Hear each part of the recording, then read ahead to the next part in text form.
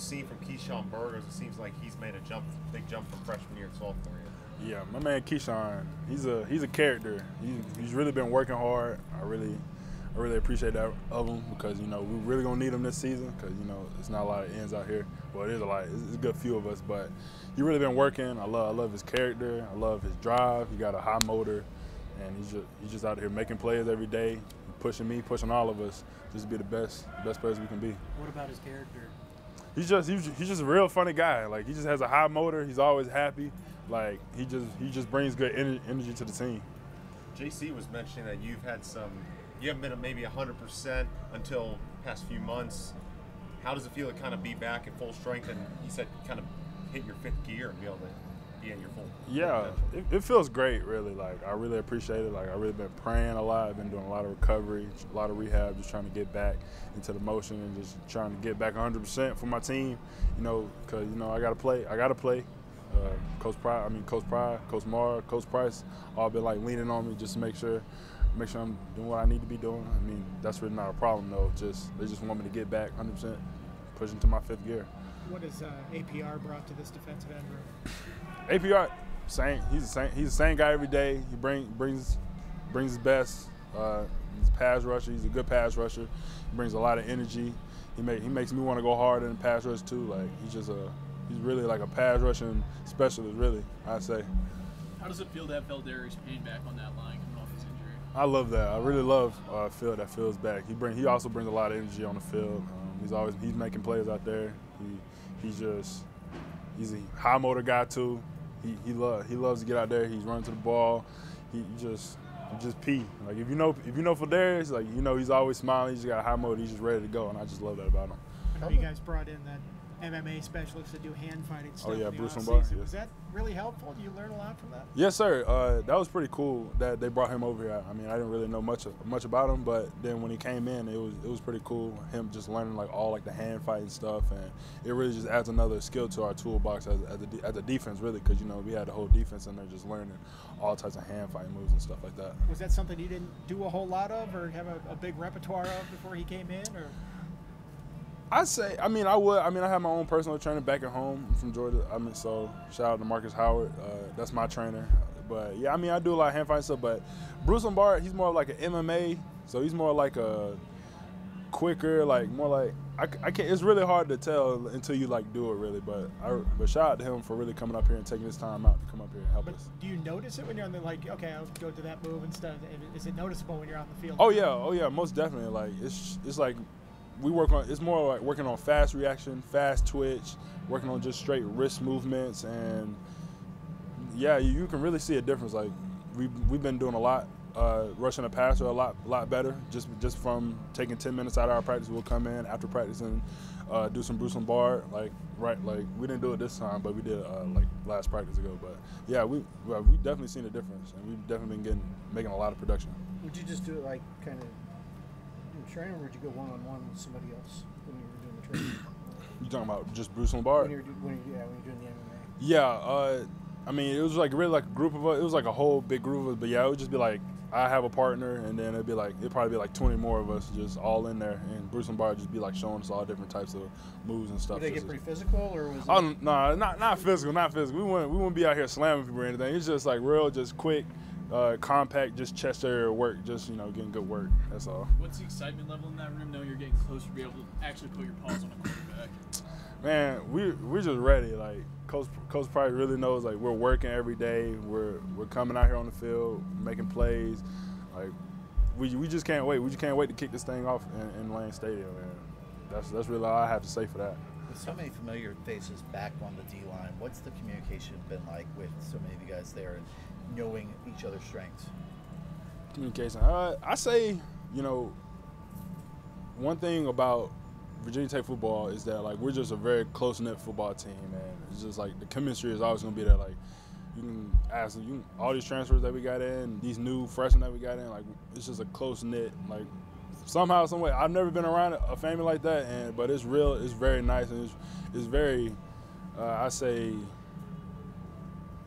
It's just a one of a kind thing, really. Like, if you get in there, but to hit back on your question, like Norrell, like my man Norrell Pilot, shout out to him. D tackle. Like he's just out here working. Like he come and work with me sometimes. Like we're getting a lot closer, and really like we all know our strengths and weaknesses because we've been playing with each other, and like the new guys that came in, like they're learning about everything. So I say the communication and like we're all on the same level. Like we all know what we want out of each other. Like we want greatness. How much is your experience from last year, getting some starts under your belt and getting some significant reps, how much has that helped your development this year? It's really helped my development. Like one thing playing college football, like game experience is one thing.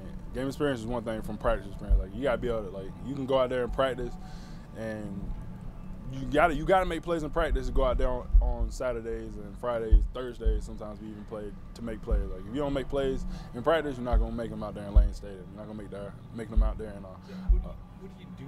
Yeah, okay, you're gonna get that. You're gonna get knocked. You're gonna get hit in a real game, and it's not gonna be your teammate who's holding back. What do you do to shake off the butterflies? Because they happen. When you get hit that first time, does it jazz you up, or does it step you back once, and then you have to kind of get back into it again? What do you do? I mean, for me, a lot of people have like different ways of coping and like getting their mind ready. For me, really, like I just try and get in my own head. Like person, Coach Price always says it. He says, who do you talk to the most? And it's yourself. You talk to yourself the most. You talk yourself into things, you talk yourself out of things. But really for me, I talk myself into things before I even get out there on the field.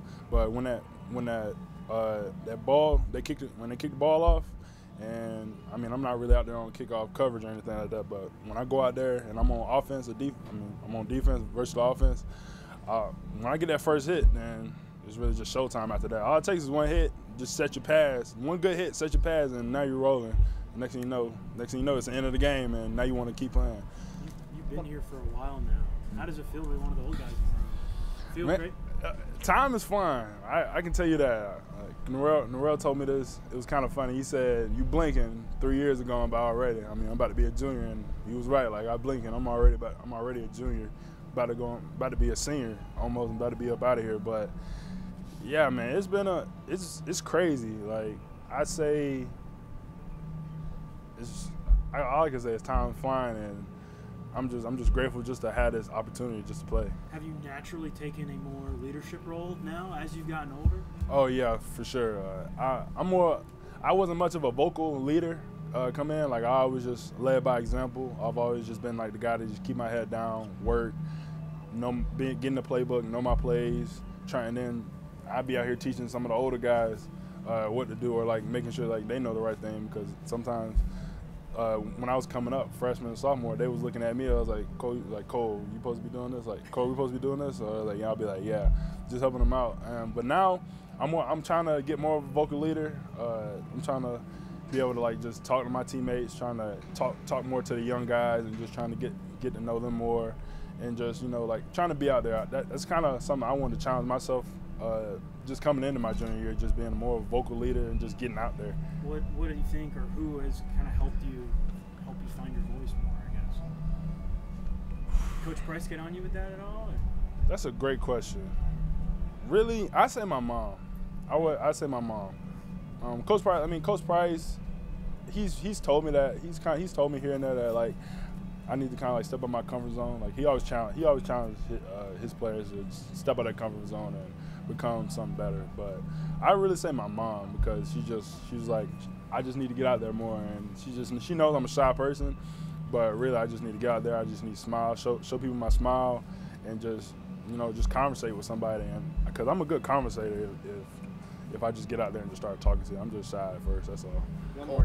Cole Brent mentioned that turnovers and increasing the number your defense produces are a point of emphasis this offseason. How do you feel the defense as a whole is doing in terms of working to improve in that area? Competing. That's one thing. Coach Pride, Coach Morrow, that's one thing we work on, is competing every single day. We come out here, we had like 2 or 3 competitive periods. We start off practice with a competitive period, and it's just like competing against each other, against the offense, competing just like in the D-line room. There's a lot of competition. There's just a lot of competition in there, but like competing at all different levels, all different positions. Like we're always competing and just trying to get better, and because we want more. Like in order to get something we never had, we got to do something we ain't never done. So we just got to keep competing, and we just got to go out there just try and do our best. What kind of ice cream did you get? I got strawberry shortcake. That was pretty good. That was pretty good. Did you know what the song was when they started playing that? I knew it was an ice cream song, but I was Okay. like, Bryce but- said some guys didn't know what it was. yeah, I was a little confused at first. I was like, wait a minute. Then I turned around, I saw the ice cream truck, and I was like, okay.